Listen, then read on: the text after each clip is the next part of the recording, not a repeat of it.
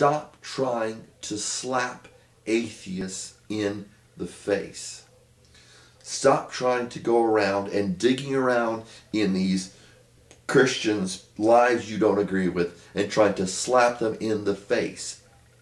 Your concern should not be the people on YouTube or Flickr or whatever, or Blip TV or MySpace or whatever, or Facebook.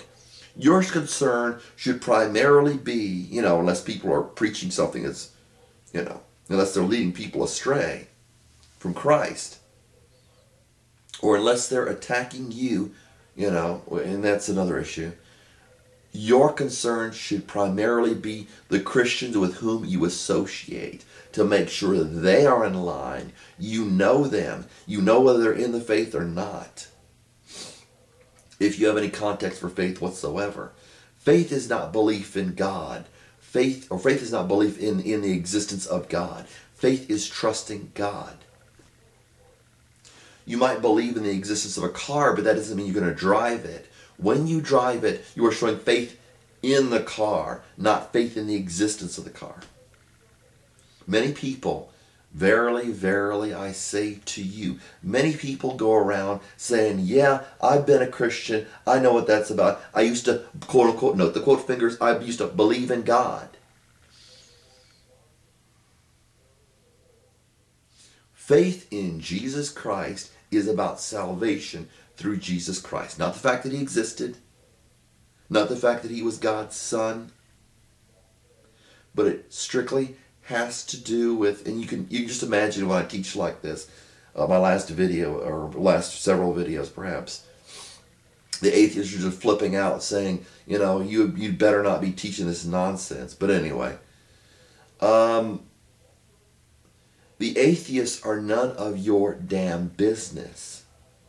And inasmuch as you teach your children, it is only to take them as far as they will go.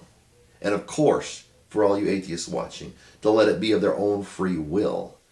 The details of which you probably cannot understand.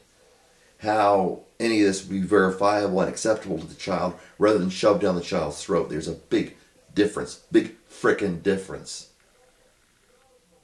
You don't tell them fairy tales and ask them to believe it. You say, here's the information. Why is it valid? Why is it invalid? You ask them for rational explanations for why they believe what they believe. Once again, Christianity is a cultic religion, and it's not my business to set certain Christians right who are Mormons, and I don't believe in Mormonism. Catholics, and I don't believe in Catholics. Baptists, and I don't believe in Baptists. To dog the Church of Christ. Let them in their own delusion and their own lack of faith. Fine. It is an exclusionary and exclusive group of people, what Christians are. And I know this is unacceptable to 95 at least, I would say, or to 99% to 99.9% of the so-called Christians out there. It is not defined by Baptist, Catholic, or defined by an antithesis to atheism per se. It's defined by God and trusting God.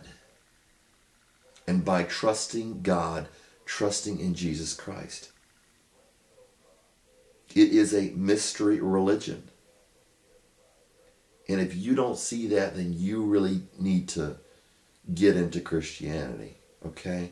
As I said, these videos are for people who are interested and for people perhaps who are in the faith. I haven't found any on YouTube. And that's fine. You get to listen. God bless.